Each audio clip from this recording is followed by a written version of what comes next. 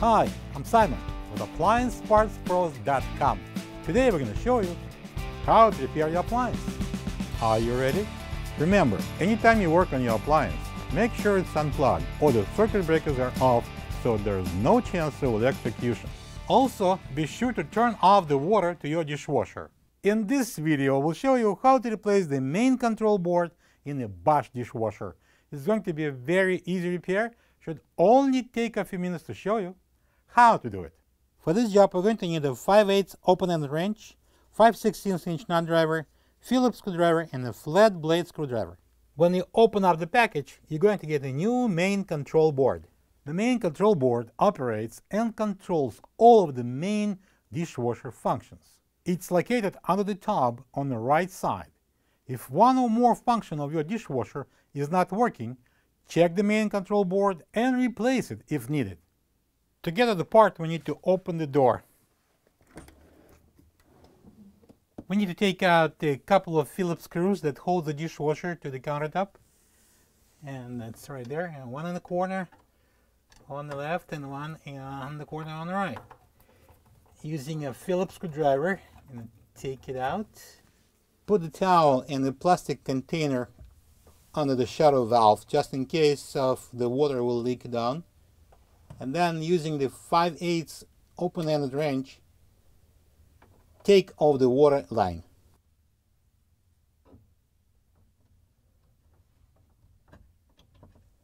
Then using the 5/16" nut driver, loosen up the hose clamp and remove the drain hose from the air gap. Be careful, there is still some water inside the hose. Use a container or the towel. Okay, let's pull it out.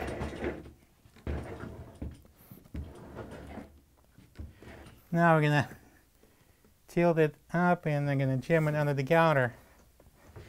And I'm gonna take out a couple of Phillips screws here in the corners and remove the toe panel.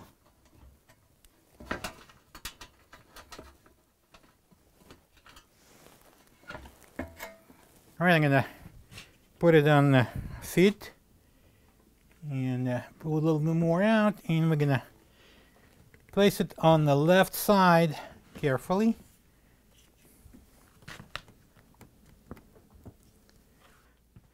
We're going to lift up the insulation out of the way, and this is the main control board. We're going to remove by first opening this tab and pushing down on the control board. Alright, so I'm going to put it somewhere here where we can conveniently work on it.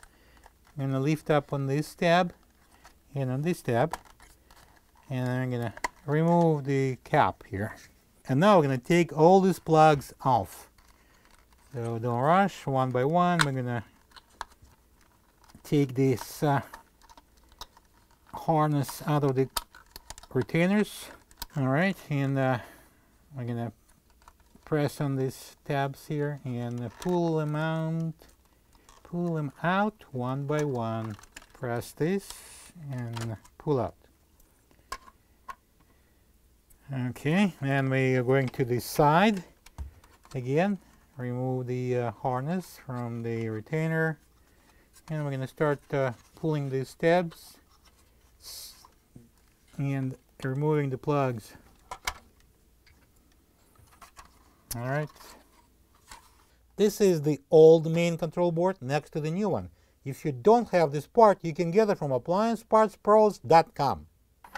Alright, so we're gonna start with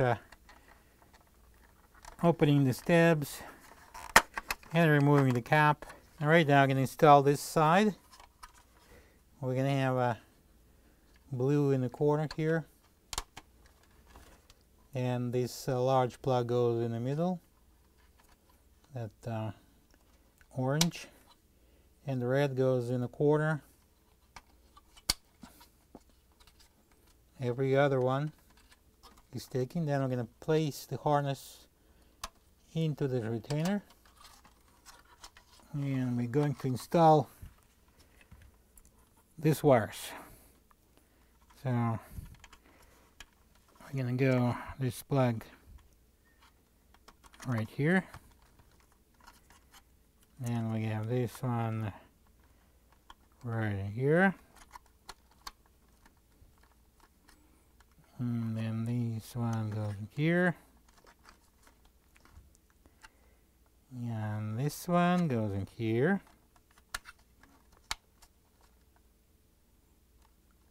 And this plug goes here.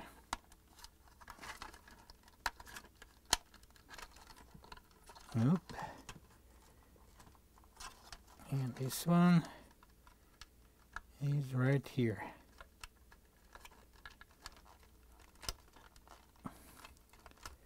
Make sure they're all locked.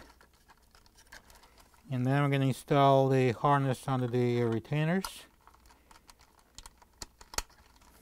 Okay, and now we can install the cap.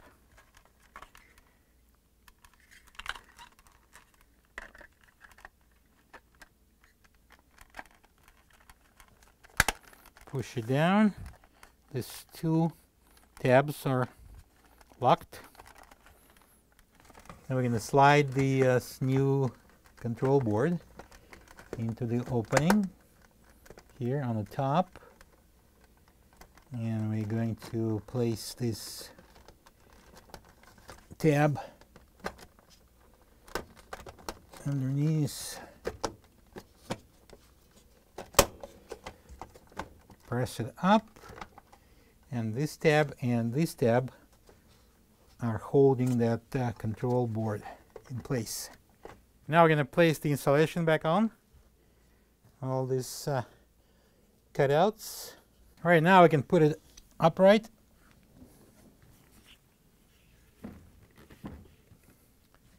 And I'm going to put the door panel on. Placing it on. I'm going to match the holes and put a couple of screws here. That's the Phillips screws.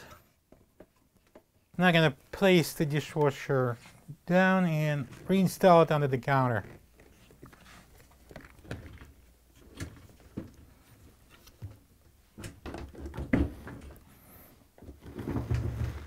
Let's manually thread on the water line onto the shadow valve and tighten it using 5/8 open-ended wrench, and then we can take out the towel and the container.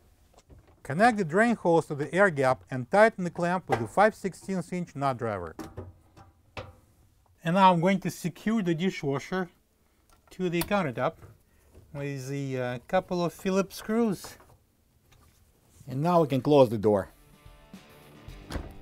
Turn the water on, plug the dishwasher in, and run it to check for leaks. Hopefully there is none. Thank you for being a part of another successful repair brought to you by AppliancePartsPros.com. For any of your future appliance repair projects, please check out our other videos available on our site, on Facebook, on YouTube, and on Instagram.